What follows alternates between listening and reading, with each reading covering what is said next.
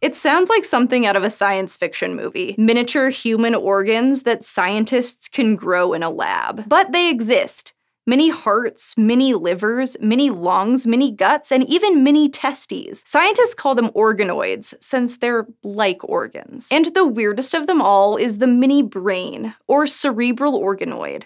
It's the one that raises the most questions for biologists and ethicists. Even though they're small, what's amazing about organoids is that they replicate some of the 3D features of full-sized human organs. In the case of the mini brains, that means developing ventricles, the fluid-filled spaces in the brain, and forming layers in the cortex, the outer part of the brain. This is a big deal for scientists, because in the past, they could never really get human brain cells to grow in more than just one layer. Those cells also usually didn't survive very long, and didn't include many cell types like our brains actually do. Frankly, it had been hard to study how brains develop because rats and mice aren't all that similar to us.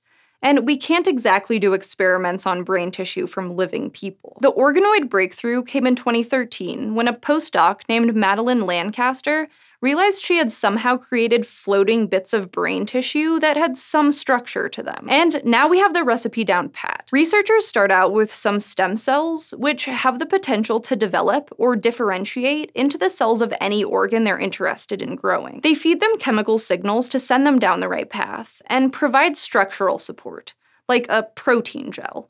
So the cells will grow in 3D. And they also do a bunch of stirring. Then, the cells take those cues and pretty much go to town, growing a lot like a brain would form from scratch. But to be totally clear, these cells are forming basic structures and layers that can't really do anything besides grow. They're not full-blown networks of firing neurons. Lancaster used cerebral organoids to learn new things about microcephaly, which is when a baby's head is unusually small because its brain hasn't developed normally. She took a microcephaly patient's cells and used them to whip up a custom mini brain, which was smaller than normal. It turned out that the patient's stem cells were calling it quits early, developing into neurons instead of continuing to create many more cells. Other neuroscientists have done similar experiments to study autism, and they discovered that those patients tend to make more of a certain type of inhibitory neuron than normal. And another group has used mini brains to study how the Zika virus wreaks havoc on fetuses during pregnancy. The researchers infected organoids with the virus, which killed off cells and kept cells from replicating. Now, as great as cerebral organoids have been for science so far, they're not without flaws. For one, they're tiny.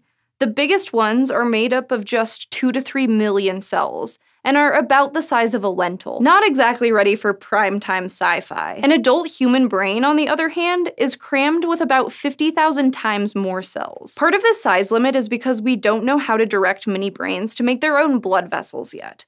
So if they get too big, the cells in the center don't get enough nutrients and start to die. Mini brains also don't have all the right layers or cell types, especially when it comes to certain neuron-supporting cells called microglia. So cerebral organoids are still relatively simple clumps of tissue that are way different from an actual human brain. And we have to solve more technical hurdles before they can really help us study complex neurological diseases. Plus, each mini brain grows a little bit differently. So it can be hard to do controlled experiments that produce clear results, including things like screening drugs to see what effects they have. Researchers are making headway, though, to get around some of these limitations. For example, some scientists are growing multiple mini brains under different conditions to spur development of specific cell types, and then they put them together like Lego bricks to create more accurate models of brain development. And recently, in 2018, another group was able to transplant mini brains made from human cells into the brains of mice. It wasn't to make super mice or anything, but to try to give those mini brains a blood supply. And sure enough, the mice grew blood vessels that fed the organoids. So we're not there yet, but it's pretty clear how ethicists already foresee some issues with mini brains down the road. Because what happens if the brain blobs get to be so good that they can play a part in sensing things?